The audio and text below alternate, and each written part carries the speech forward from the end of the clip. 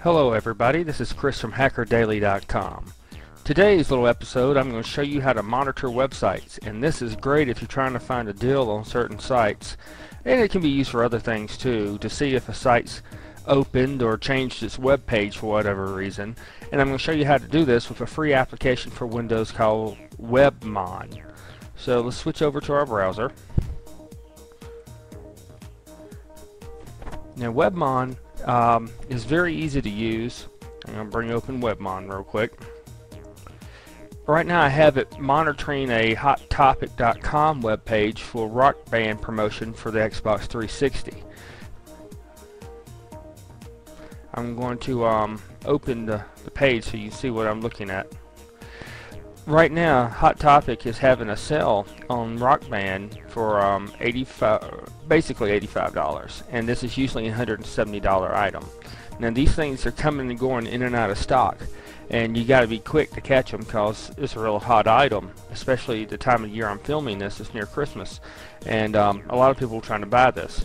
Now I don't have time to sit all day and monitor this website for changes, so what I'm doing here is using Webmon to monitor this web page. And in particular, you can tell Webmon just to look at one section of the page.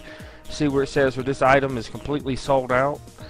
That's what I want to monitor. When this goes away, this item's in stock again, and I'm able to jump on and buy it at the discounted rate, and I don't have to sit around and wait for it to happen because I have Webmon monitoring the page. I'm going to go into properties of what's happening here. Basically, you tell it the website you want to monitor, and you can tell it to look at a specific amount of content. Now I'm looking for the keyword sold out.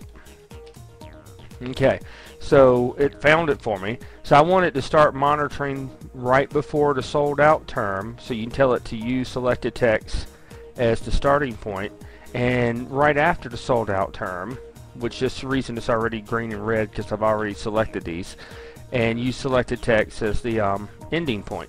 And what it's going to do is every so often you can set the time here.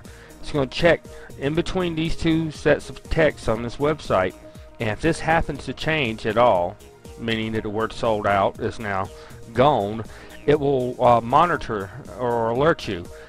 You can have it do a number of things. You can have it run a program, you can have it just play an alert. I think it even will send you an email if you want. And it's a really neat little piece of software, and it's great for just checking on websites for changes. Say that something's closed, you have a private site that's normally closed, and once in a while they open for new members. This is an excellent piece of software to do.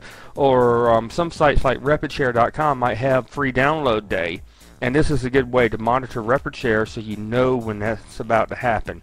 Again, it's called Webmon. I'm going to have a link on it at HackerDaily.com with the show notes, so visit our website for the link and some more information on this great little free program.